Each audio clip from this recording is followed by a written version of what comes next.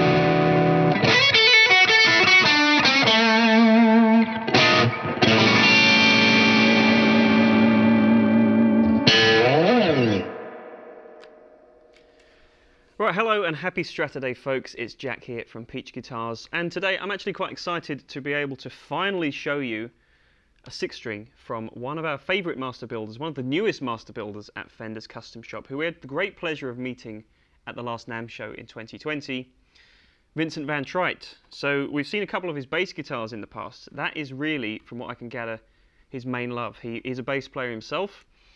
But I was very curious to see what he'd be doing with 6 strings, because when we spoke to him, he was very keen to suggest that his style of guitar creation is really to kind of adhere, at least aesthetically, to the classics. He doesn't really like to deviate too much from what those original 50s and 60s Fender guitars would actually look like.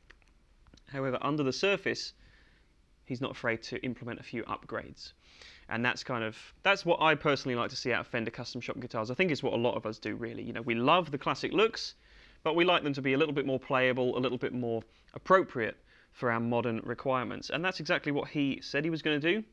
I was going to see in this first guitar that we've seen from him whether that is what he decided to do. So what we've got here is a 50s Strat Heavy Relic. Now I know what you're going to say, and if you're not a Relic fan, just turn away from the video now. But the Heavy Relic is a pretty bold place to start for a first guitar from a master builder that we've seen.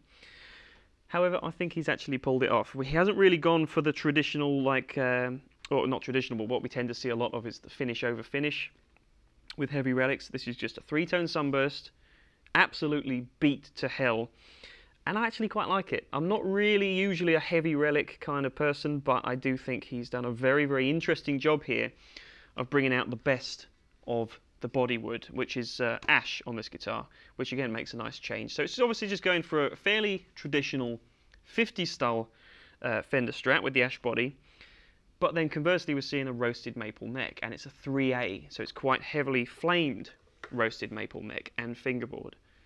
And all I can say about this neck is it is extremely comfortable. It's superbly rolled, the fret edges are really smooth, big jumbo frets here, and it's got a 12-inch radius as well, I believe. So this is where we see this marriage, once again, of the traditional aesthetic with the hot-rodded, upgraded spec, particularly on the neck.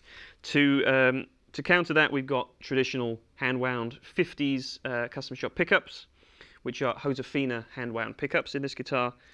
So it's got a nice balance of all things 50s Strat. It's bold, it's punchy, it's really, really a loud guitar as well, dynamically.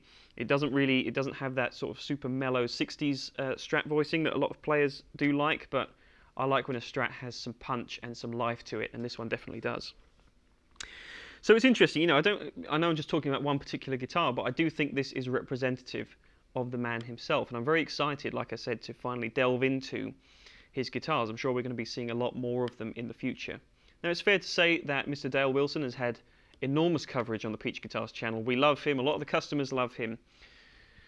He's in very high demand though, so I do see the case for potentially ordering a Vincent guitar if you want the similar kind of vibe, because it's all about the vintage Strat and vintage Telly vibe, once again just with those subtle under the hood kind of tweaks. That's what I like, that's what I think a lot of people like. So tonally at the start there, you'll have heard it is a really punchy sounding guitar. It's very big, it's very, very lively, and you know, kind of, if you're playing with a cleaner tone, you really hear a lot of the character of the wood. And I like the fact that this has got super, super thin nitro finish, obviously with the heavy aging. Feels really comfortable physically to play this guitar, because it just feels like it melds with you. But it adds something to the tone as well. It's got this very open top end, and what I love about most Master Builders guitars, but particularly Vincent has managed to capture it here, is that kind of open blooming quality. And I'm going to try and demonstrate that with a bit more playing with a cleaner sound. Let me see if I can get this across to you on some of the in-between positions. Just listen how open this guitar sounds.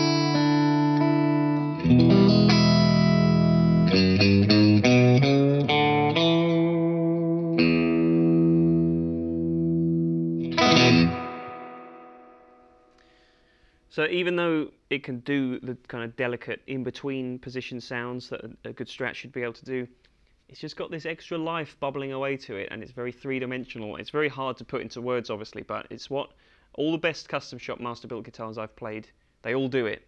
So I'm very pleased that he's captured this magic himself as well. Let me put on a bit more gain. I'm using Kingtone Dualist, as usual, into a Mesa Fillmore 25, by the way.